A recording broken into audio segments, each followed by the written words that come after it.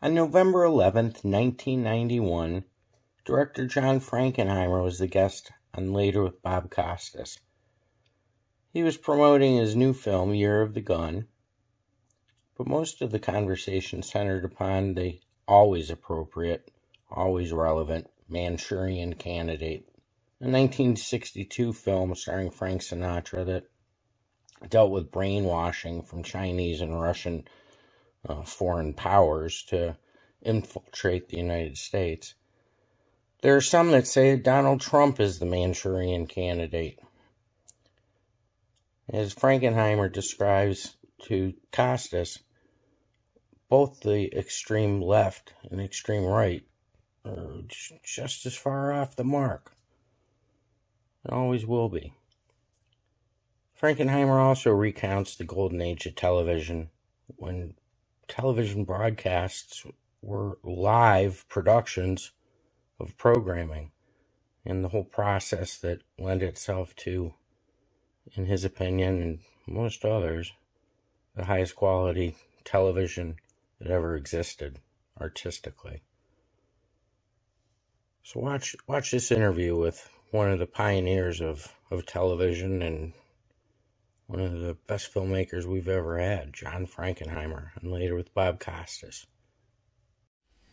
Thanks for staying up later. The director, John Frankenheimer, is with us tonight. About a week ago, his new movie, Year of the Gun, opened nationwide.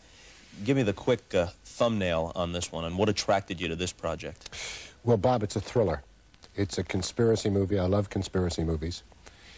It concerns an innocent man caught in this big conspiracy that he knew nothing about, yet he's the cause of it. And then he's pressed into doing things that he never dreamed possible. He's put into impossible situations where he's running for his life. He has to use a gun for the only time in his life. It's also a movie about betrayal, about love, about the media, a lot of things that attracted me. See, I can't explain. When we talk about the overview of your career, I guess we have to start with The Manchurian Candidate. I mean, this is, I think George Axelrod, who was the producer, said it's a movie that went from failure to classic without ever passing through success, because the circumstances of this film are close to unique. Yeah, I disagree with George on that. I mean, the thing is that I think it had a moderate success when it came out in 1962.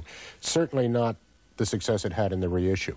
It was a movie that was wonderful to make, and I loved making it, and I was thrilled at the acclaim that it got when it came out again. As you say, it is unique. It doesn't usually happen with a movie. Here's a guy, played by Lawrence Harvey, who's been brainwashed along with a bunch of his compatriots, brainwashed by Chinese and Russian communists, and certain suggestions planted in his head, and the notion is that at the right time, these hypnotic suggestions can be triggered and he can be made to do their bidding, including a political assassination. Frank Sinatra kind of vaguely recalls what's gone on. Did people grasp it right off the bat? Well, Bob, the answer to that is some people did. Some of the audience was confused, but the main group of people that were confused was United Artists, the distributor. They never totally believed in the movie. They never believed in the movie enough to support it. Sinatra sank $2-3 million of his own money into this, and he had the distribution rights. Then after JFK was assassinated in '63, as I understand the story, he felt that this would have been tasteless and inappropriate. The movie is pulled, and except for those who might have had a print, nobody saw it for more than 20 years. Yeah, that's more or less true, Bob. It wasn't pulled because it had already run it had come out in '62 and had its release, and in those days the next step was network television and syndication, and then it went into the old movie shelf. But what happened with Manchurian is after President Kennedy's assassination, there were those that wanted to exploit the picture by re-releasing it. We all said no. I mean, that was not a tough decision to make. And then, as you say, it just wasn't seen for a long, long time. And finally, after the arrival of all the ancillary markets, like tape and cable, United Artists said, well, we'd like to re-release the picture. And we asked to see some kind of a financial statement. They had us so far in debt that if they had re-released the picture and we had been E.T., we would have lost money. So they would have made a fortune, but we would have lost. So we were able to, finally, a management was in place long enough about 3 years ago to negotiate a deal where we were at least even with the sheet when we came out again. And they said, okay, now we're going to put the movie into the video stores. And Sinatra said, hey, wait a minute. He said, I think there's a real market for this out there. A whole generation of people have never seen this movie. They've heard about it. I think, and George and Axelrod and I agreed with him, that, yes, there is a market for re-release. United Artists said, well, we don't share your belief, and beside that, it would cost us $2 million to find out, and we're not ready to spend the $2 million. And Sinatra said, well, you don't have to. Here's a check for $2 million. He said, no, I'm putting my money where my mouth is. He said, re-release it theatrically. And they did, and it was a success.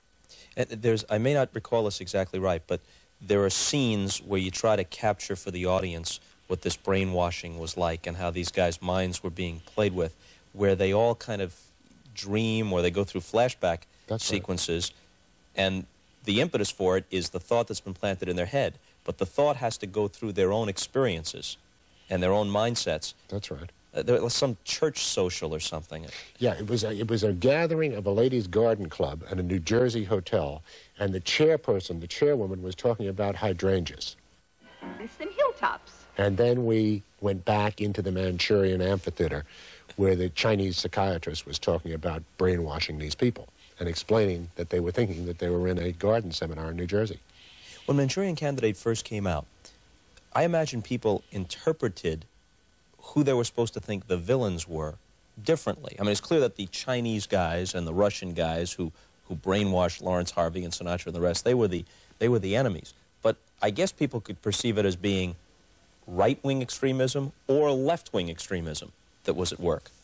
Yeah, I think they could. And what this movie infuriated so many people by saying was that taken to the extreme, the far left becomes exactly the same as the far right and vice versa. They're going to meet around the corner. Exactly. We had both groups picketing outside the movie theater. As my friend George Axelrod would say, wouldn't it be better if they were picketing inside the movie theater after having bought tickets? You know, but they were both out there. We had riots outside the movie theater from both extreme left and extreme right groups. In the case of Manchurian Candidate, you've got one that ranks as a classic, will be talked about for years and years. But then you've had a period of time where after a lot of success, you more or less disappeared as from the front ranks of directors for a long period of time, and you personally disappeared a little bit, right? Yeah, I had a bad time. I had a very, very bad time, and I think I'm out of it now.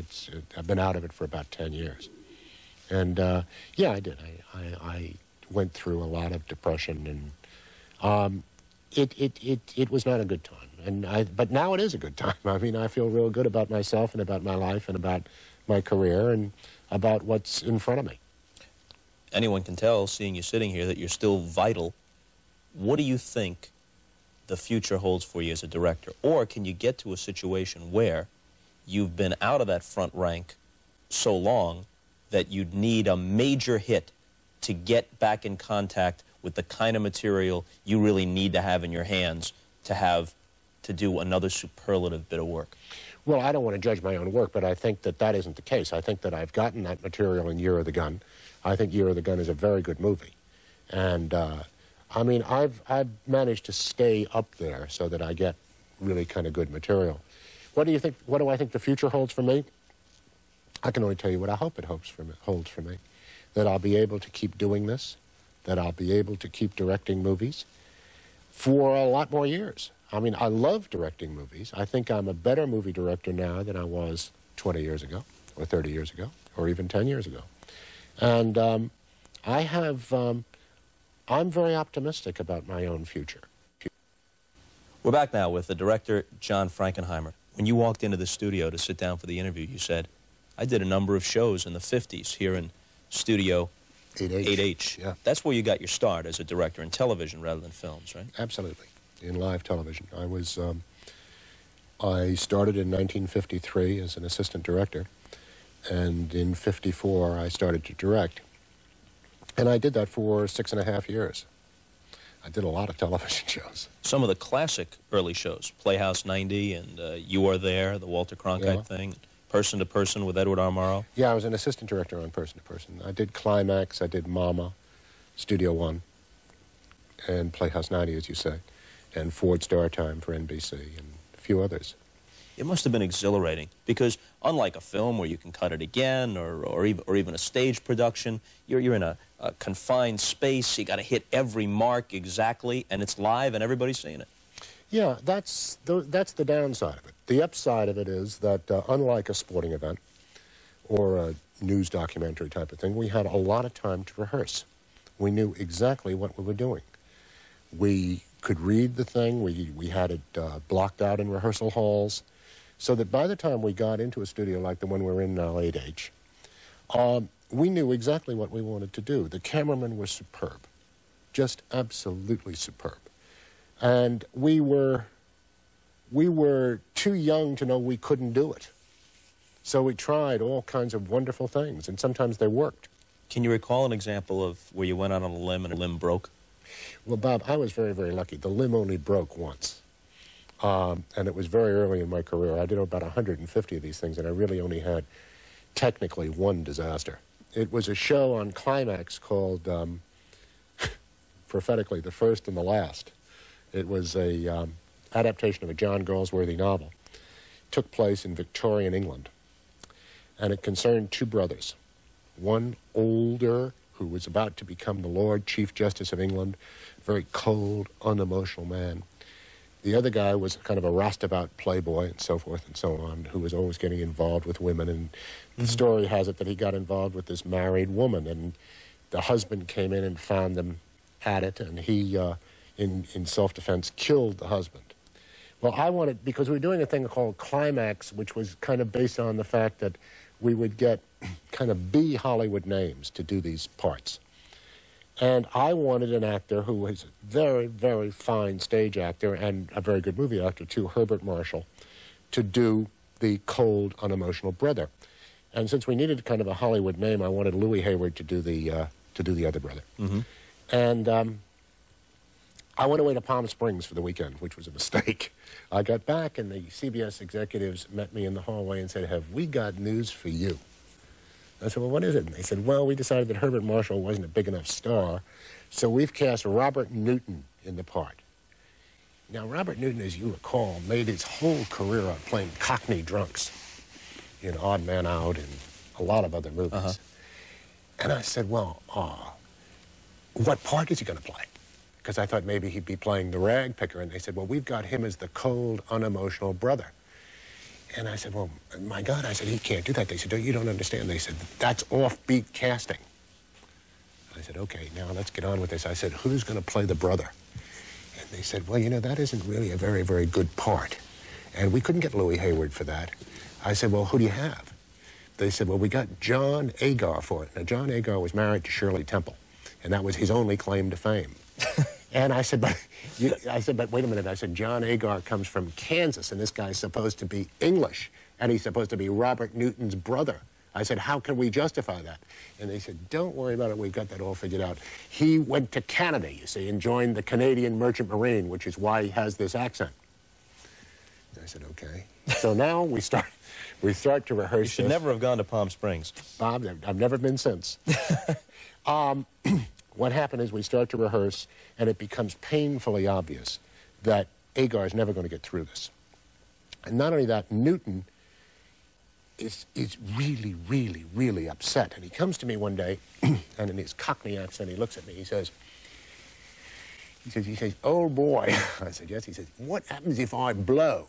I said, "What do you mean, Bobby, if you blow?" He said, "Well, you know." He said, "What happens if I forget me lines?" He says, "Is there a prompter?" I said, "No." I said, "There's no prompter." But I said, "Bobby, you're not going to forget your lines. Everything's going to be fine." He looked at me and he says, "Oh," like that. Agar came to me the next day, and he looked at me, and he said, "You know," he said, "I've got to tell you something." I said, "What?" He said, "I can't act." Well, what you wanted to say is no, what else is new? But you didn't. You said, and he said, "I'm never going to get through it." He said, "I'm never going to get through it." I said, "You're going to get through it just fine, John. You're going to get through it just fine." Well, in reality, what happened was that there was a long, long scene, especially for live television, in a room somewhat like this, only bigger, where the younger brother came to the older brother to tell him the news, and the younger brother had two speeches in the scene, one at the beginning of the scene and one at the end, that were similar but not the same. And the whole thrust of the scene was the older brother had to ask about this girl. And he has to say, does the girl know about me? And the answer is yes. And then they have to go into the whole theme of the show, which is blackmail. Well, of course, what happened, you know what happened, is Agar got into the scene and he gave him the last speech in the scene instead of the first speech. Mm. So now we cut to this close-up of Robert Newton. And Newton looked like right then and there that he was going to do the network identification for us, because his eyes were just like that. And he said very slowly, he said, did you tell her about me? And we cut to Agar, who by this time was in Mars. And he says, no. And we cut to Newton, and he says, oh. And he walked right off the set. I mean, he was going home. So now Agar was standing over by the fireplace, and we cut to him right away, and he's looking at Newton walking off the set like that. And we saw he was about to go. And the cameraman said to me, he said, what do I do? I said, pin him to the wall. And we pushed the camera right in so that he couldn't move. And there was this huge distorted close-up of him from coast to coast. And we grabbed Newton, or the stage people grabbed Newton, and threw him back into the chair like this. And we cut to him as he landed, and we pushed Agar over. And they somehow or other babbled through some semblance of a scene, leaving out the whole plot of the show. And the next scene was out on the street. We had no budget, so the next the street was a lamppost with fog machines. And we had all the marks on the floor and all that kind of stuff. Well, of course, the cue to start the fog machine was in the scene that was never played. So when Newton walked out on the street, all we had was a lamppost looking down and all the marks, the cameras, and everything else. As soon as the special effects man saw this, he knew something was wrong, so he pushed the fog machine full bore. And what happened was that you had these things going like that. It looked like Cape Canaveral, you know, Cape Kennedy in the television studio. And Newton then walked into a hotel room, and of course all the fog was in the hotel room at this point. The actors couldn't see each other, and they were coughing and so forth and so on. Anyway, to make a long story short, we ended up 7.5 minutes short. 7.5 minutes short, which on a live television show is disastrous. Yeah. And what happened was that I just put up the credits, and when it came to the person responsible for this casting, I put his credit on the screen for 6 minutes. Really? 6 minutes, yeah. And he was in the control room screaming, yelling, get that card off, and I wouldn't get it off.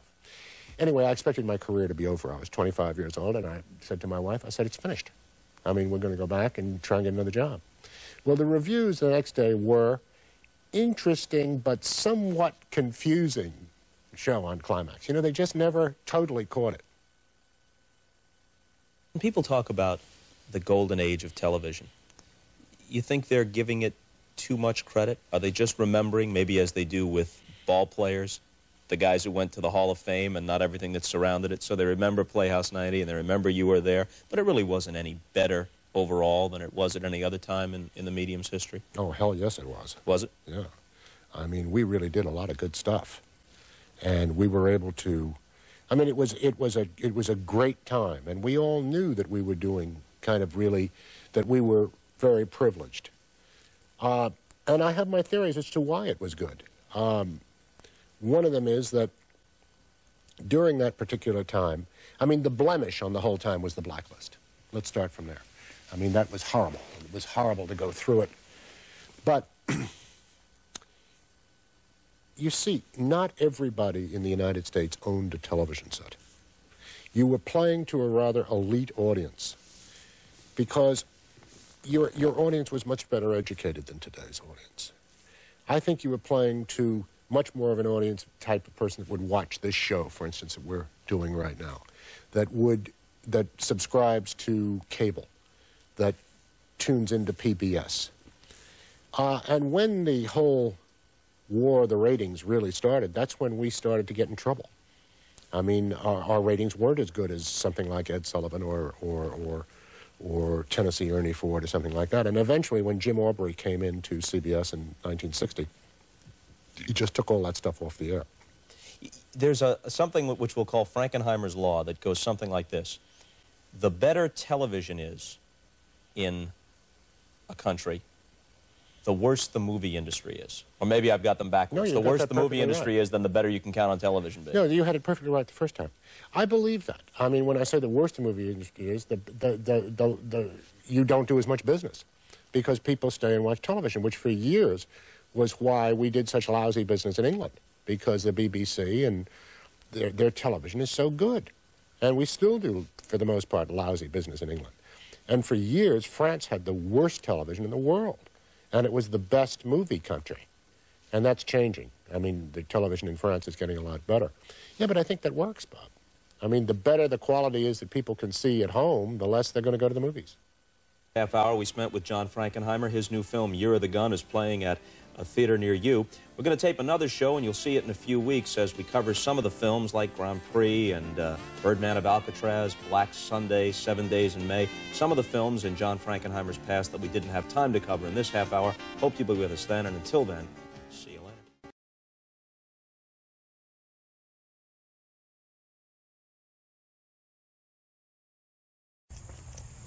Thanks for watching Cleveland Live Music. It's awfully bright out here.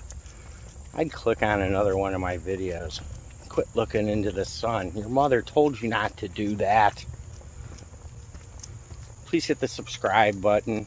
And if you want to support the channel more, there's GoFundMe and Patreon information in the video descriptions. Ooh, ooh!